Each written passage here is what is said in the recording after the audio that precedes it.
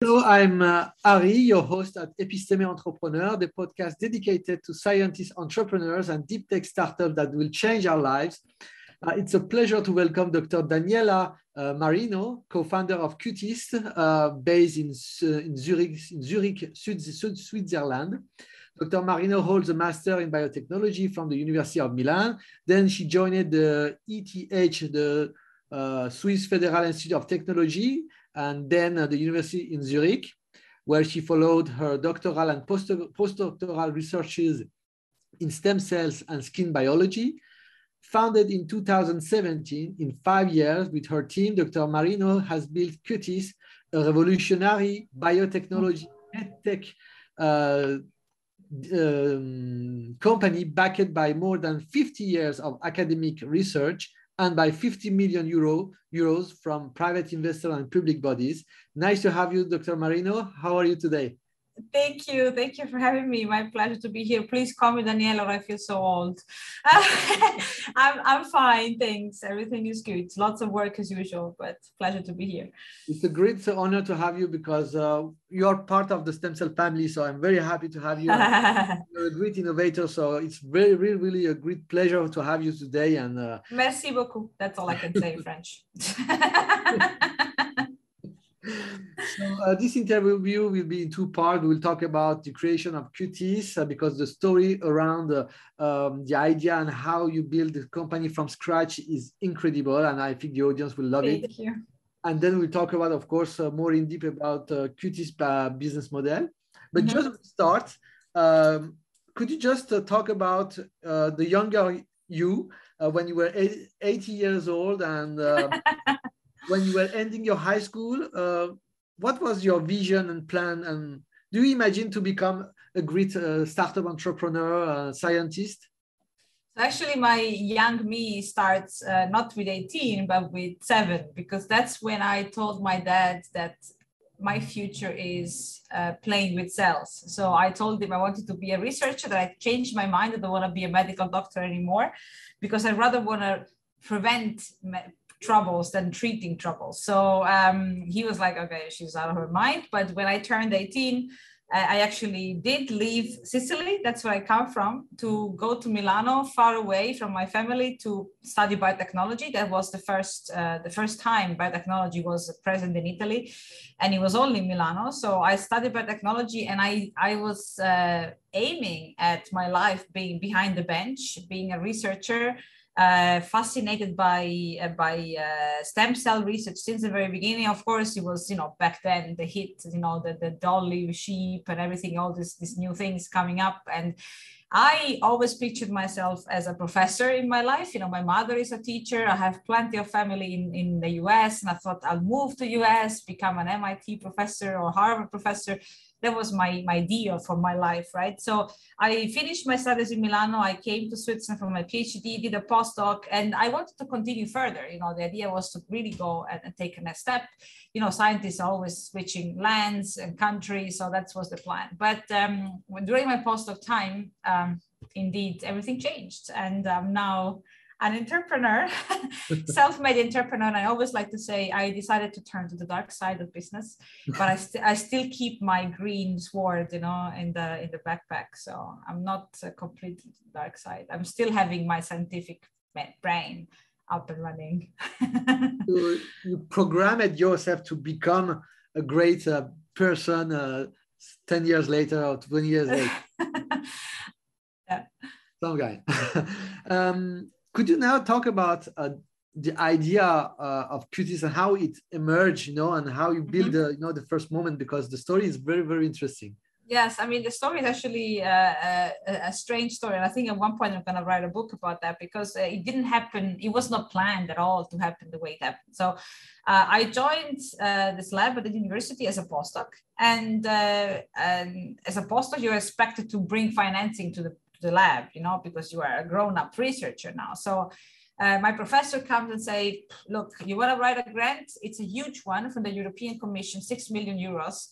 let's go for it. And if we get the money, we can do translational medicine. We take the skin that we now transplant on rats and we bring it to people. I was like, oh, that's super cool. So we started writing this grant. It took about 6 months to write it because it's a gigantic collaborative grant. We had 12 partners all over Europe. I mean, we had to write study protocols, apply for IP, a gigantic work. And I put all myself into it. And that's exactly the moment when I realized I could do more than the classical bench work, because I was able to coordinate, I was able to travel around to convince people to join. I was involved with talking to the surgeons, I was visiting patient associations. I realized that out of the box, I was actually, first of all, pretty good, and second, having lots of fun.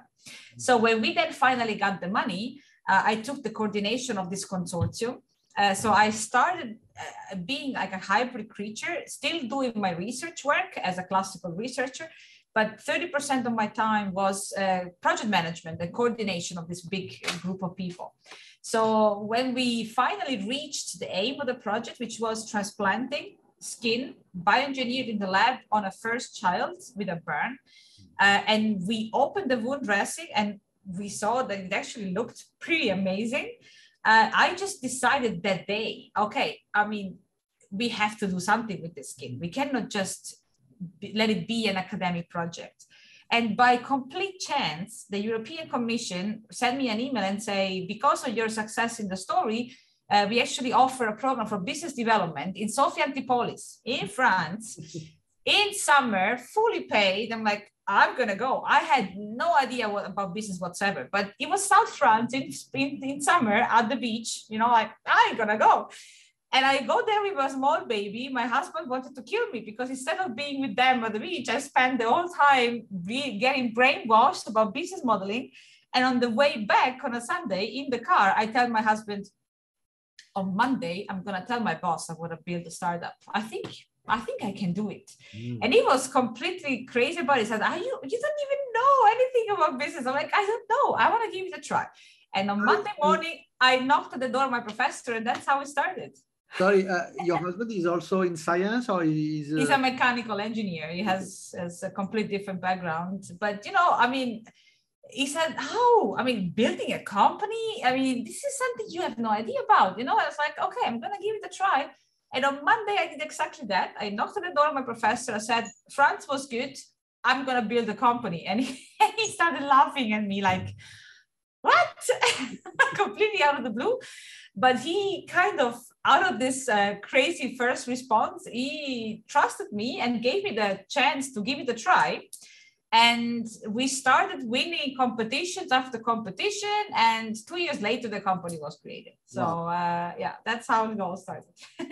Life is crazy, because I can't imagine if at the same moment, imagine you had an offer to do a postdoc, I don't know, somewhere else. Yeah. What happened to this project? What could have happened to this project? It could have been abandoned into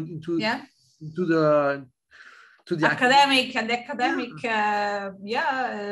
limbus, because then most of the projects end like that. You end your non-dilutive financing, nobody takes it up, so it's a publication and that's about it, right? I mean, that's also what happened to many other skin projects even, they never went to the step we are, because maybe the people, they were not at the right time at the right place. I was just coincidentally at the right time at the right place. Fantastic. I love the story of CUTISS, because it's so inspiring, and it's like a movie. Yes, and don't think about circularity of events. We are now opening CUTISS Innovation. Where? In Sophia Antipolis, where everything started. Don't spoil the story.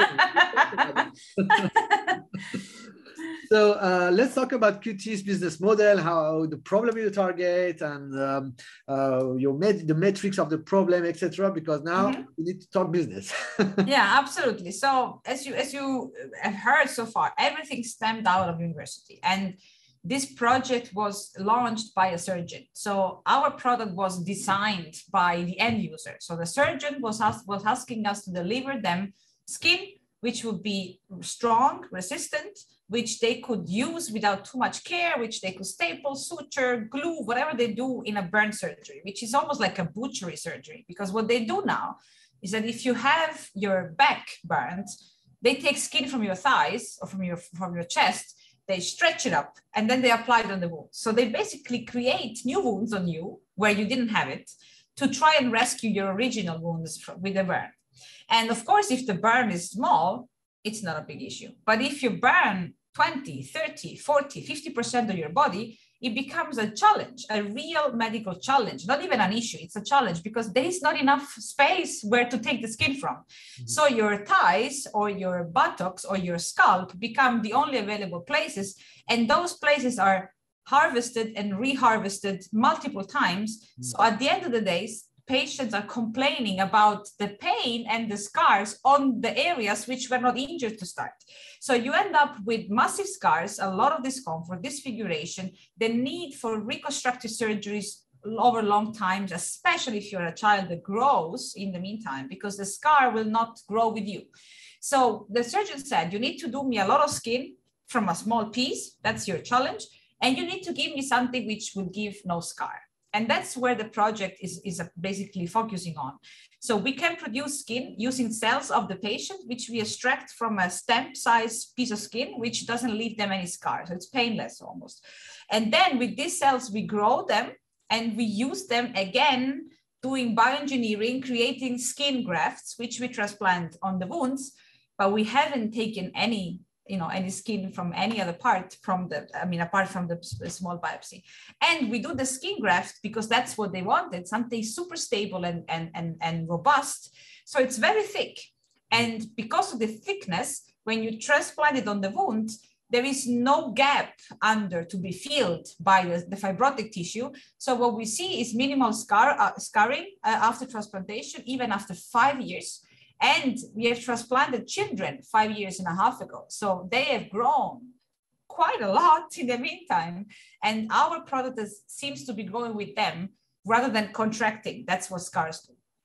So we have this tremendous opportunity to actually help a lot of people, and not just those which are burned today as an active patient, also those which had burns in the past and are suffering with contracting scars and painful scars. We can remove those now and replace them with the Novoskin, our product, or we can treat patients that go for a gender reassignment surgery, or for a skin cancer removal, or for a giant nevus removal. So because of the characteristics, the biological characteristic of the graft being so thick and resistant, we can also apply it on elective cases, reconstructive cases, which is the first time basically this is happening. And there is basically a very interesting market to reach for us in this respect.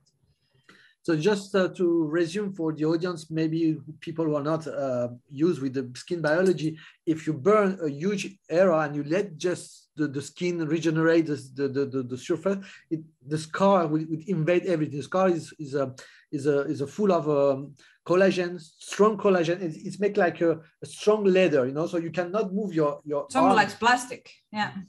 So it's amazing what you do and very, very important. The cell you use, do you select the cells, or how do you expand? Yeah, that's a good question. So we have actually a very let's say simple method of selection. So it's selection based on media. So we don't do any magnetic selection or flow cytometry selection. So we isolate cells from dermis and epidermis, which are the top and the low level of skin, and out of this selection of cells, only the stem cells from the keratinocytes, which are the cells of the epidermis, and the stem cells of the fibroblasts, which are the main cells in the dermis, will remain in culture, multiply, and be then my raw material for the skin. So it's a passive stem cell selection. Exactly. Okay. Yeah. How long does it take to have the amount you need to then to mix it with the hydrogel? Yeah, so we basically, of course, every patient is different. We don't know in advance how much skin we need to produce for specific patients. We need to be very flexible, actually, when it comes to quantity. We can produce as of today in between 3 to 4 weeks, but we have a couple of years to go to market, and we will try to reach the 3 weeks sharps and stay a little bit below that. It's all a matter of optimizing the process and the expansion phase of the cells. The quicker you can be with the expansion, the quicker you can be back on the patient, of course. Absolutely. Yeah. And the cell then mixed with the hydrogen.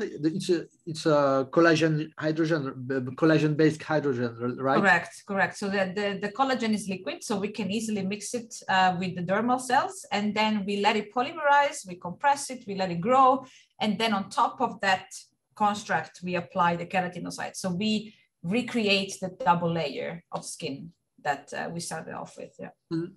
What is the origin of the collagen? I mean, it's bovine. It's a bovine hydrogel collagen. Yeah. And for the audience, the collagen is a very highly conserved protein. So there is it's the most conserved.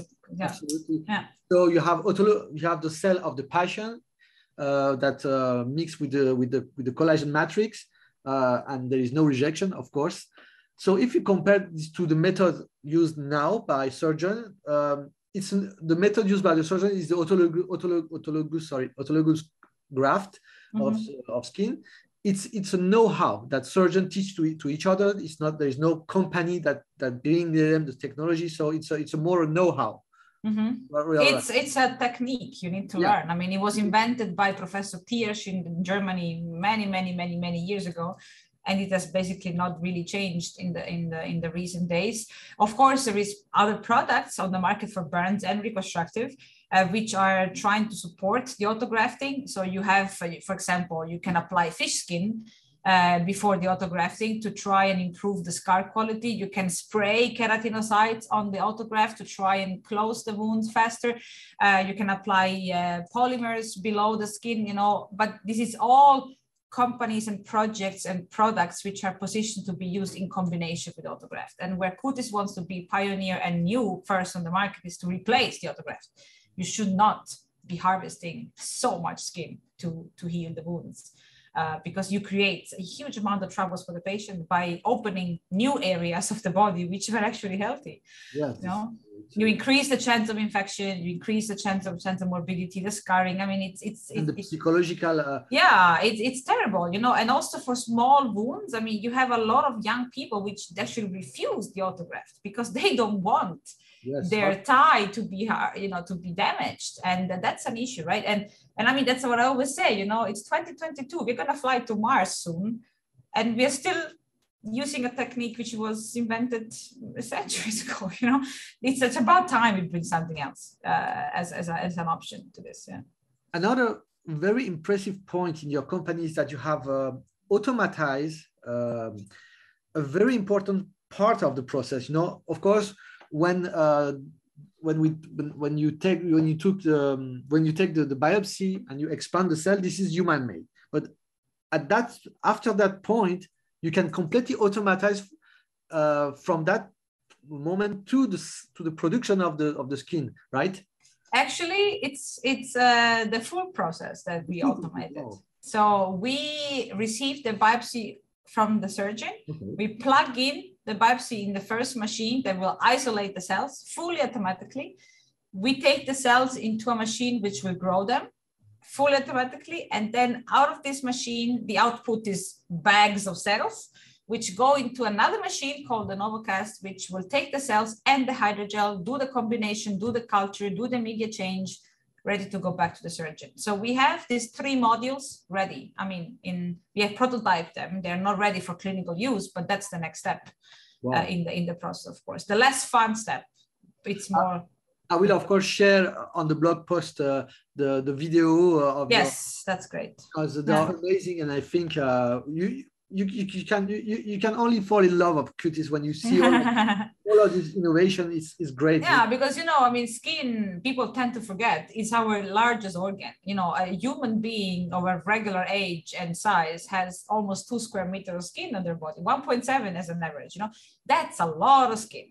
And if you need to produce that in a fast way, robust way, quick way, cheap way, you cannot do that with people. You need to automate the system so that it's going to be, reproducible. So if you do skin with a machine in Nice, you can do that in Hong Kong and Boston. It will be the same product. But if you need to have a lot of manual steps, the process is long and it's a complex process. So you need to have super highly educated people getting trained and retrained. You will never scale up this, and this is why CUTISS is trying to be different. We are not just doing skin for the sake of doing skin. We are doing skin in combination with machines because we want to really sell this stuff to anybody that needs it, not just a few hundreds in Europe. That's the idea. It's amazing. We talk about the different techniques, and of course you're far away from them, and you are completely revolutionizing the skin therapy. There is also, if you allow me to talk about maybe one of your competitor, which is already listed on the NASDAQ, Vericel. Mm-hmm. What do you think of what they are doing? Yes, I mean, Vericel is, I think officially was the first company selling skin planet-wise. They are selling keratinocyte sheets. So basically they are taking a biopsy from the patient just like we do, but they only extract one cell type, only the keratinocytes, and they're grown on a mouse cell layer, and they create sheets which are extremely fragile, thin, and very sensitive to shear forces and stress. And they also do not really improve scar quality because they're even thinner than the standard of care. So you have this gigantic gap between the depth of the wound and the thickness of the grafts. But this was the first revolution in the field, right? It's an Epicel, that's the name of the product. It's based on the revolutionary stem cell research done by Reynolds and Green in the US. First guys ever that managed to isolate keratinocyte stem cells and recreate skin. So impressive work done in the 70s all the way up to today. They're still selling Epicel. It was other times in the 90s when they launched the product, so they didn't do clinical trials. They received a humanitarian stamp from the FDA. So they're still basically selling only to the super severe cases. It's not a real commercial product, if you pass me the term. And it has rescued a lot of lives, that's for sure. What we now try to do in 2022 is to improve and that concept of sheets into grafts, which are resistant, robust, and remove the scar issue and can be stapled, suture, applied, glued. It's simple for surgeons to be used without this fragility issue, which seems to be a big issue for the end users. And I asked about Vericel because I think for investors and also an industrial partner who would like to commit with you, they can see, a comparison point because Vericel sure. listed in the NASDAQ, so they can see the potential of CUTISS mm-hmm. also to become a great company, a big company. So it's not something, there is already some history in this. Some benchmarking, yes, possibility, yes. Yeah. You have also improved the cell expansion with the K partnership with Quantum, right? With Terumo, yeah. Yeah, the Terumo, yes, and their machine allow to expand the cell more, to automatize not the cell expansion, but also to have more cells, right? Yes, I mean, this is actually a tremendous upgrade in the system because, again, we need to produce carpets of skin, large areas. So you need a lot of cells sometimes, not always, but sometimes, right? I mean, sometimes you need less, but when you want to cover half of a body, you need to do a square meter of skin, you need billions of cells. And it's also technically difficult to culture all those cells at the same time, space-wise, So you need to have tons and tons of bottles where you grow your cells in 2D. And the revolution of the Terumo is that it's all based on hollow fibers. So you have a tube, which is full of hollow fibers, and you can grow the cells adherent in the hollow fibers. And if you would unroll the hollow fiber, you have 2.1 square meter of surface. Wow. So this is the revolution. They basically packed the surface into a tube, and the machine is big as a mini fridge, So this is really, and apart from all the advantages of the automation, the self-seeding, the self-feeding, whatever, just this compression of space is just a huge upgrade for us because otherwise we need to have hundreds of incubators, to grow all the skin at once. Do you allow me a stupid question? No question is stupid. What happens if we use only the hydrogel without cells on the burner skin? What happened? It depends what wound it is, right? If it's a second-degree burn wound where you still have living dermis, hair follicles are still there, full of stem cells, when the wound is not too large, so the cells from the neighboring perimeter can crawl in the hydrogel. The hydrogel could eventually support healing. However, the scarring part will still be not improved, because when the cells move in and start secreting factors, that's a wound healing process where you actually have scarring collagen being produced and contract the wound. So it's actually something which one could do, but only on small superficial wounds. If you need to replace large and deep wounds, you need to replace it with skin. You cannot just simply help the wound edges. You need to do a skin surgery. That's where we come in. So the cell of the patient that are in the hydrogen matrix are very important to attract the other cell and to colonize the gel and to make good skin, right? They themselves create the first barrier. So we have evidence, of course, also in animals and on the patients, that our cells from the graft stratify and create a barrier. So we don't need cells to go in and create a barrier. So it's done. And the same is from the dermis. But of course, I mean, the tissue will then be integrated in the body. So you will, of course, have cell migration in and out of the graft. That's what we want. We want the piece of skin that we transplant to feel as part of the rest of the body. But we provide the graft with cells in and on top. So it by itself, it serves the function of skin at the beginning. We don't rely on migration. Great. So we have this full process of automatization. This is fantastic.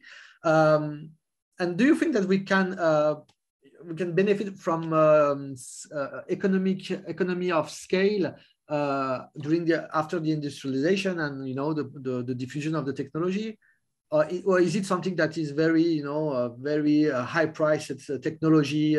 What is your thought about? Yeah, I mean, of course, this is high precision personalized tissue therapy, so it's almost impossible to have it cheap or as cheap as the standard of care. I mean, this is a lot of work we do, on a high level standard. So, of course, the machines will drastically reduce the cost of production. So if you reduce the cost of production, you can lower the price and you can reach eventually countries which cannot afford the same price as US or Europe, right? Because this would be our dream, right? To really expand the technology through the machines to also those countries where actually you have more burns because of the situation in very, very different reasons, right? And of course, what is also the problem usually in therapy like those is that you have a centralized hub where you produce and you got to ship all over the place. And these are expensive stuff to be shipped because they need to be controlled temperature-wise, humidity-wise. They have a short shelf life. You need special couriers. And all this logistic chain is extremely expensive and complicated to run.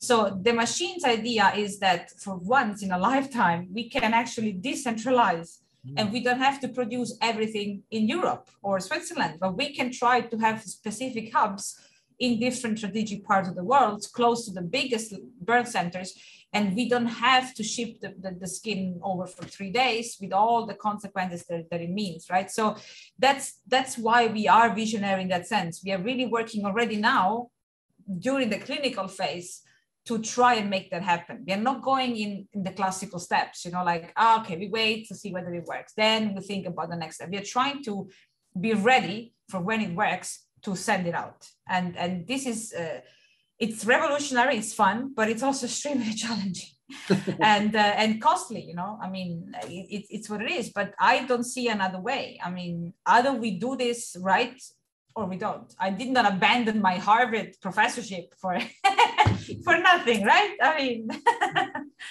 it's absolutely amazing, and I totally align on your vision because it's what we need. It's what the world need.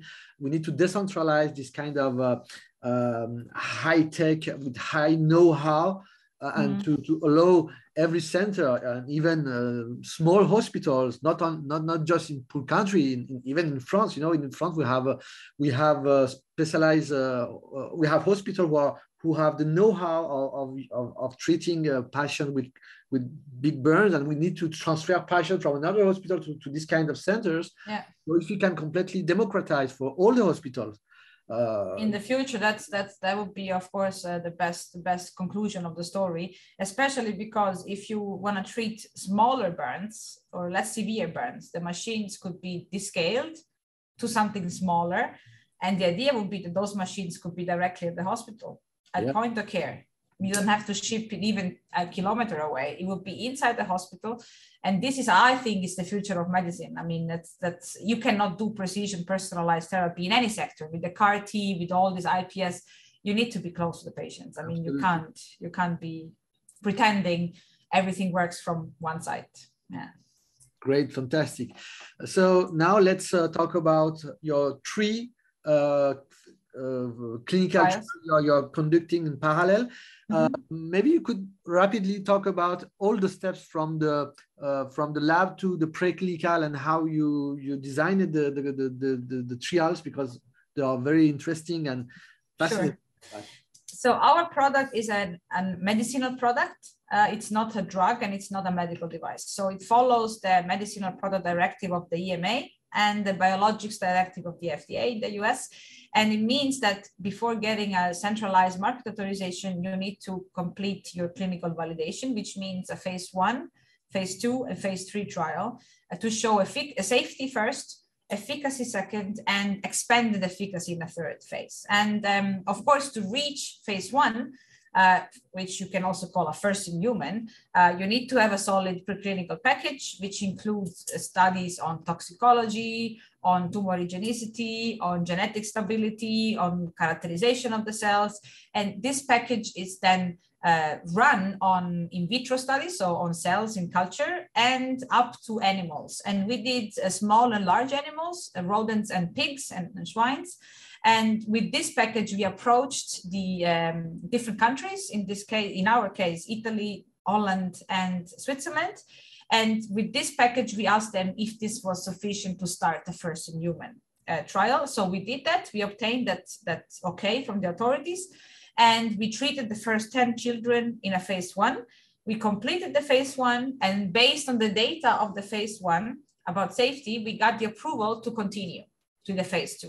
And in the phase 2, now we need to confirm safety and we need to prove efficacy. So every patient now in the phase 2 receives our product, but also the standard of care in a randomized body location. So we will be able to check on the same person, because this is personalized medicine. Every patient is a different story.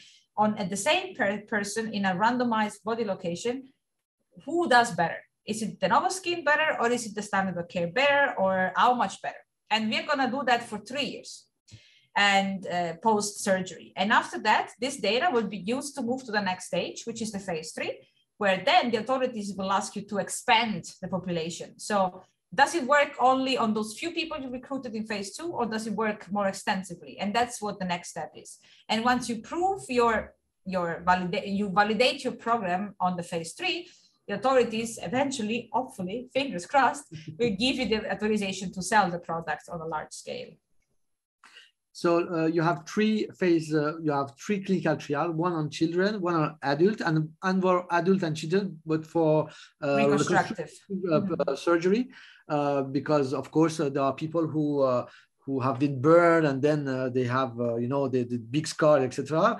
But also maybe tumor, big tumor that completely deform the face or other part of their skin. Yeah. So now both three the three trials are all in phase 2B, right?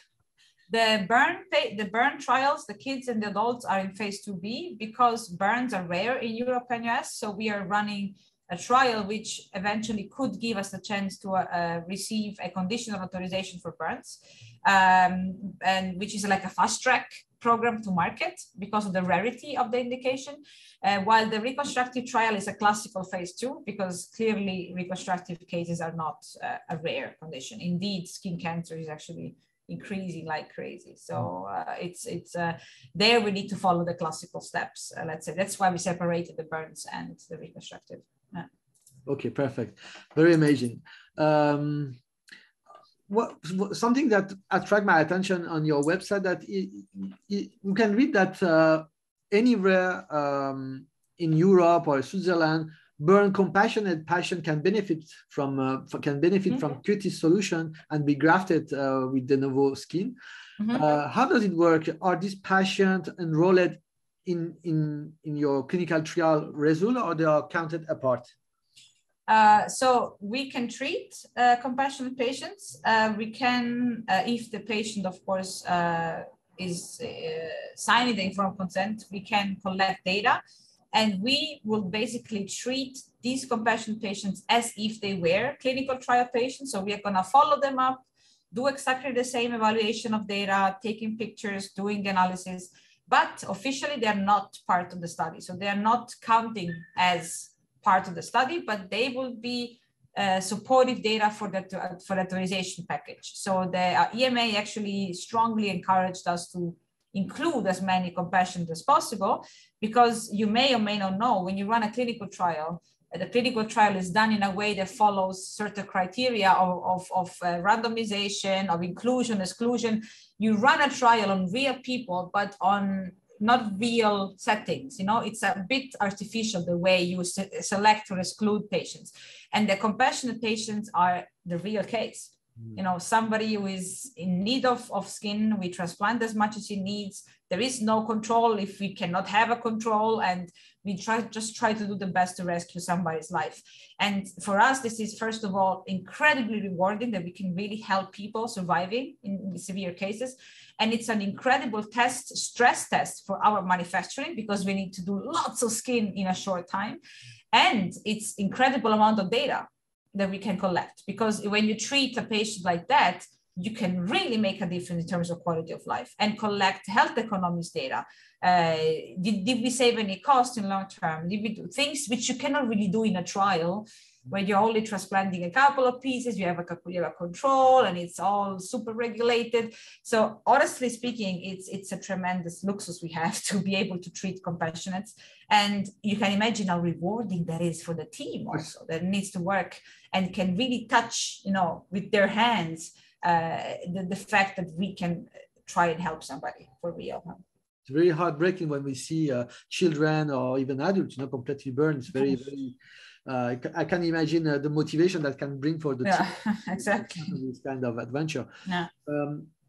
So if you have a compassionate case from South America, a hospital in South America who are asking you to help them, is it possible for you? I mean, for me, my question is about logistics. It's to imagine if you can organize a commando team, you know, taking your machine and your team and taking the special fly, you know, and going there. Is it something possible or not yet? So as of today, we have only treated patients within land reach, so driving distance. Even, I mean, beyond 20 hours driving, I mean, it's not a problem, but we drove only so far. So the team is now working on stabilizing the process for flying. So we have not yet flown the skin, but this is coming in the coming months. So yes, theoretically, if there is a patient in Brazil, we could accept the treatment and fly the skin to Brazil and treat the patient. Wow. As of today, we have done, I mean, countries in Europe, but it's part of the scale-up process, right? To be able to fly the product, knowing that, as I said before, this is not the future of my scale-up approach, right? But as of today, with the manual process, I need to produce here, right? So that's what it is, yeah. Very exciting, very exciting. So what about, let's say, your commercialization in the coming year? It's around 2024, right? Something like that? We need a couple of years. I mean, we have the chance to at least try to get a conditional authorization in 2-3 years. And if that option doesn't succeed, we will go for the full authorization. So it will take another 2 to 3 years on top of that. So it's a long process, but we are pretty much well ahead on the full line, and we see the light at the end of the tunnel. I mean, it's going to take some more years, but we get there. I mean, it's what it is, right? It's a medicinal product, and we need to follow the rules. I mean, there is no alternative to that. Do you already have some idea about your marketing and sale model? Will CUTISS directly sell your solution to hospitals or specialized hospitals, or do you target distributors? Or I mean, until we manufacture in-house and sell skin on demand, we can't have a distributor. I mean, we are basically producing and selling on demand. And in Europe, there is not that many, believe it or not, large burn units. So we may handle the distribution ourselves.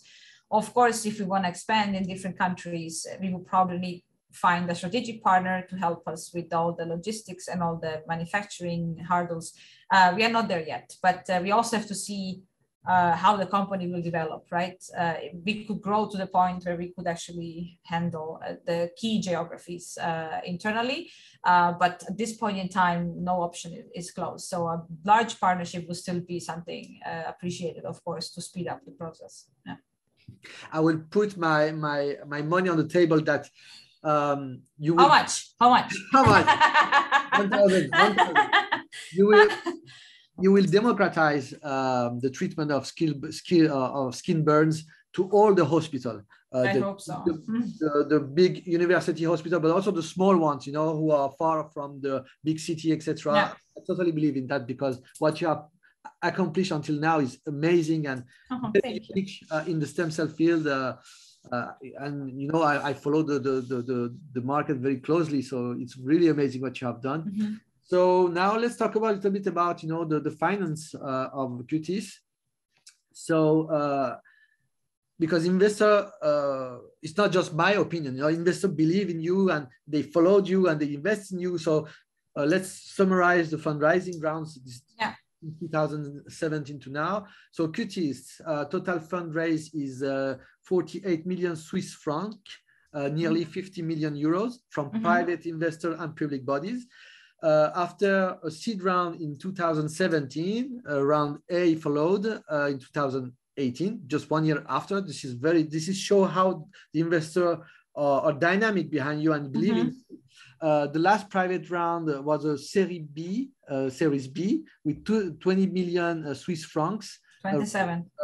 So make for a total of 27 million private funding. Am I right? I mean, altogether we raised 48 millions, of which 9 are from European Commission and the Swiss Commission. So the rest is from a lot of interesting investors which believe in the story, which believe in the dream of, as you say, revolutionizing skin surgery, and which understand the challenges and the hurdles behind the story, but are really, really, really trying to help the best they can by opening doors, by investing, by helping, finding people, partners, collaborators. I love my investor pool. It's an extremely rewarding community, I call it. It's a CUTISS community which I'm building. It's not the classical way of fundraising in a classical biotech where you have 1 or 2 VCs syndicating together. It didn't start like that. I was not chosen to be like that, but the project is so easy to understand in a way, and so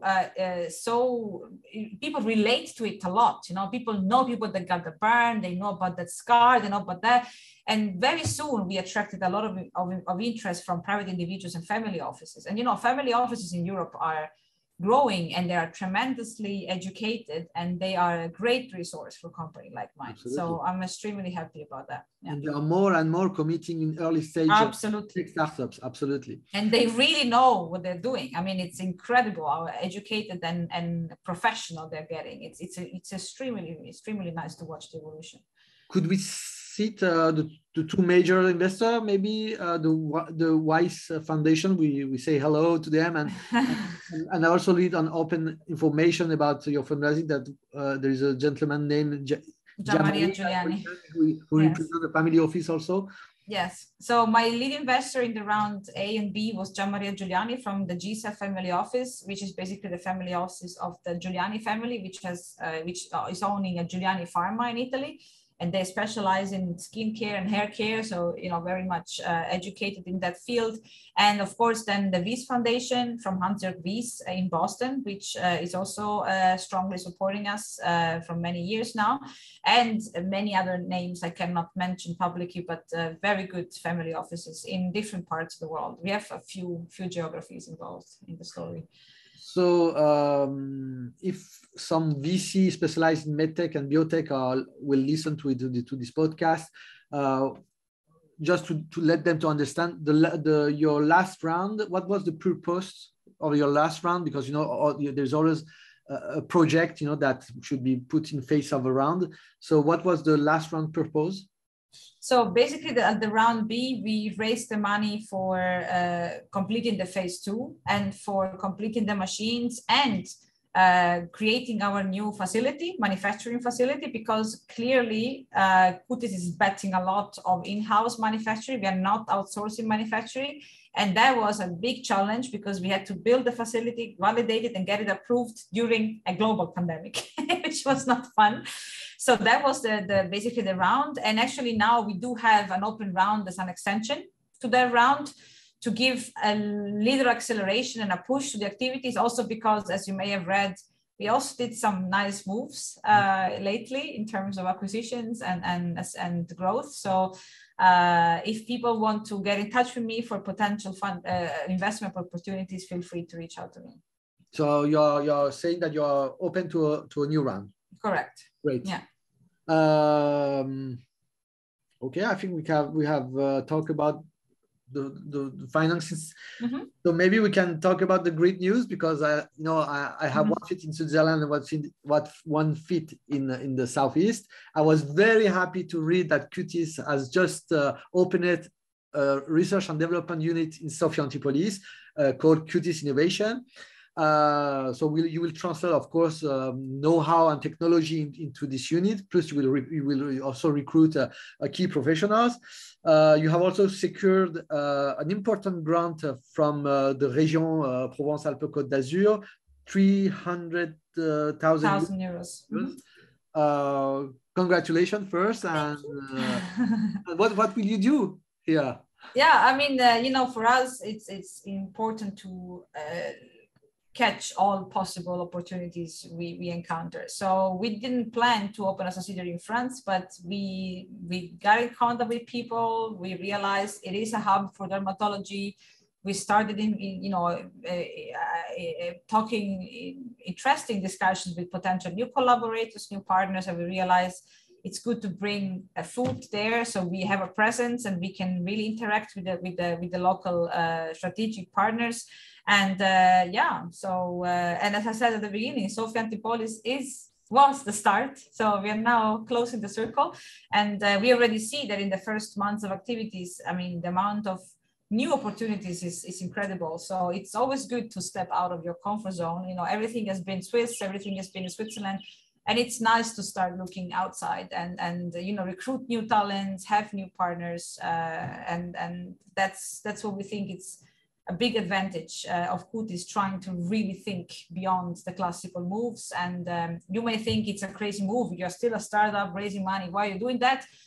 I think it's going to be a success. So we really count in this new company now. Yeah. Of course, and France have several centers of skin treatment for brands. You will be close to them, and it's obvious that you must be here. We are. So it's all good. Great. Great. And also, I don't know if it's linked or it was only a coincidence. Coincidence. Wow.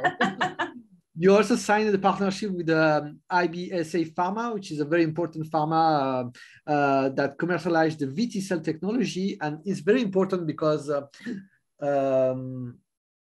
both for the skin burn, because when you are treated, you will lose your skin pigmentation, mm-hmm.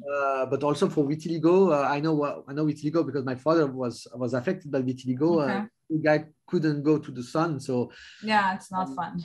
Yeah, and also all the social, the social. Yeah, sure. The implications social-wise. Yeah. Could you talk about this partnership and how it is? Sure. Yeah. So basically, we knew since day zero that we will have to provide a solution for pigmentation restoration in our patients, because the novel skin, as I mentioned, is composed of 2 cell types, and the third one, the melanocytes, which are the cells which produce melanin, are not present. And without those cells, you just simply cannot recolor. So we were starting working on a way to implement melanocytes into the graft, inject them after the graft. We were looking into different solutions, but of course, everything is based on cell therapy. We are a cell therapy company. We are stem cell people. So we are not looking into tattoos or, pigment injections or whatever. And wherever you touch upon a new cell therapy based product, again, you have in front of you years of clinical validation and whatsoever, right? So when we saw the Viticel, a CE mark product already on the market for treating vitiligo using stem cells of the patient from a colored part of the body to recolor a discolored lesion, we thought this was a tremendous opportunity to cut short time to give our patients, as of today, a possibility to recolor their skin. And of course, there is plenty of others with the vitiligo, as you mentioned, your father had, which have nothing to do with burns. So we have the chance to also help all those patients which are simply having discoloration on their skin because of this disease. So for us, it's a great fit with what we do. It's cell isolation from one side, application on the other side, personalized skin cell therapy. We can use it on the novel skin. I mean, it's just a perfect match. And it's in Nice as well. So now we are a big family over there. And the technology perfectly. It's a perfect match. To your automatization. Yes, I mean, it's a solution ready to go as of today. Of course, CUTISS is an innovative company. We opened a CUTISS innovation now in France. We will for sure improve the product and work on it for generation number 2 and 3. But as of today, what counts is that we have something that can be used. And we don't have to tell our patients, you got to wait 5 or 6 years until you're allowed to do anything. That's what counts, because patients still are the center of our universe. You can do all innovation you want, but they have to wait. And sometimes, if you can cut the story short for them, for their sake, everybody is happy. Yeah, absolutely. Fantastic. This story, the story of CUTISS is really like a movie. Great. We'll see one day. You promised me also a bonus for ending the interview about something very exciting announcement. Yes. I mean, there is also a little twist in the story, because of course the machines were developed by us from scratch, from ideas. The father of the machines is our Chief Innovation Officer, Vincent Romford, by the way, a French-American guy, which had this dream of the machines for many years, because he has been in the skin business for many years. And when he built the machines or designed the machines, he said, look, let's think beyond skin already now at design stage. If we can do skin, can we do cornea? Can we do mucosa? Can we do muscle? Can we do gums, for dental applications? It's at the end, it's cells grown and patched and re-injected or retransplanted. And this is why we believe that if everything goes well and CUTISS will build the muscle to grow to such a dimension, we could transform those machines into a platform. And we could actually deliver those platforms to hospitals which don't do burns, but do other treatments, even dental clinics where you need to regenerate gums, in patients which really today have almost no solution. And if we do that, it almost sounds like science fiction, a machine that can produce different organs, and you can fix these bodies, which we want to keep now living longer, but that need some changing parts to make sure we can live longer, because we are not meant to live that long as we do. So you need to replace piece by piece from time to time to keep functioning. So that's the dream we have, to build this platform and to really revolutionize the way regenerative medicine is handled at the clinical side. Yeah, CUTISS is really fantastic company, very promising, and I don't have the word. It's so great. it's like I was waiting to see something like that coming on Earth, you know, when I was PhD student in stem cells.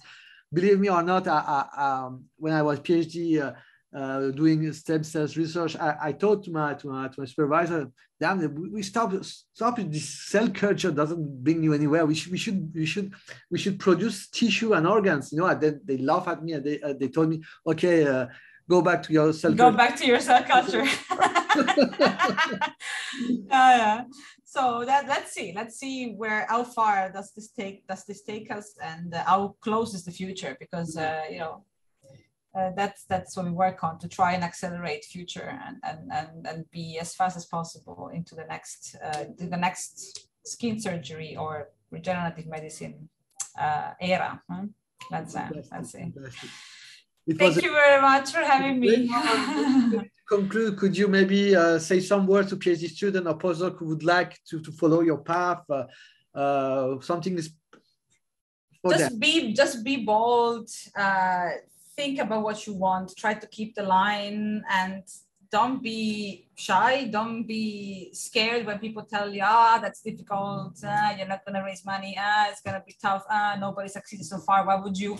You know what? Just give it a try. Follow your gut. And worst case, you lose. You open another company. I mean, it's like, you know, you need to give it a try to innovate. If you don't do mistakes, it means you're not innovating enough.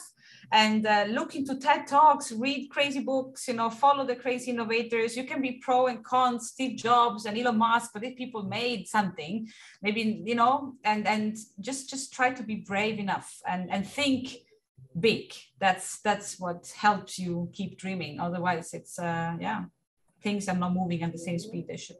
I resume. Be brave, be bold, and think big. Yes. Great. And be a little bit crazy. A little bit crazy. From time to time. Yeah, that doesn't harm. Fantastic. Thank you so much. Thank you. It was a pleasure. And I hope everybody enjoyed. And I'm available on social media or on the website. I will share every link and also the key video of your Perfect. Thank you very much, and see you soon. Bye bye. See you soon. Bye.